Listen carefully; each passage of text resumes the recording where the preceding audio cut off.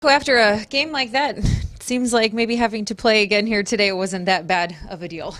Our guys, they stayed locked in through everything, and they came out swinging the bats. Obviously, it was a good day. It was a good day. It was, the situation yesterday going into today was obviously a little odd, and they had to deal with some things, and we had to deal with some things. But I'm proud of the way our guys did it today.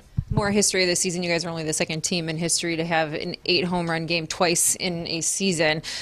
Do you find yourself, are there moments in the dugout where you're even in awe of what this team's been able to do? Well, I mean, while we're out there, we don't spend a ton of time like looking at grand scheme and things like that. We're locked in on the game and everything going on. I think as I sit here right now, it's you know I think it's easy to say that it's pretty amazing. I mean, you don't see that in baseball very often. I know I haven't had seen anything like it, but our guys just they continually go up there and they don't give at bats away. They just keep going at it, and again, good day.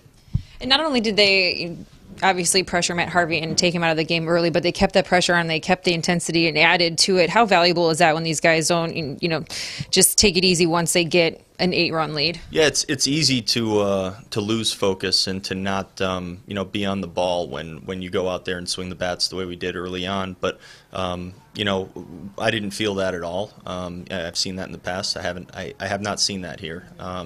The guys continue on with a relentless approach at the plate, and that's the way we want it, and that's what we want to see. What's it about you guys in makeup games with the homers? Because wasn't the Baltimore one a makeup game too? Yeah, those are the home games. It's an interesting point. I honestly would never have thought that. But I mean, it's easy when when you have an off day and then it disappears and you're still on the road. It's I guess it's easy, like I said, to lose that edge or that focus that you need to have when you go out there and compete at this level. And our guys have not lost that at any point, regardless of the circumstances. Not miffed or frustrated and want to take it out on another team, or You know what? I have no idea. All I know is that our guys, they show up ready to play. The power has obviously always been there for Miguel. How impressed were you with the quality of his first few at bats today? Yeah, he laid off some tough pitches, and like everyone else, the opposing pitcher and team, they have a plan for every guy, when they come to the plate. And when you lay off difficult pitches like that, tough pitches, that they're of course hoping that we offer at.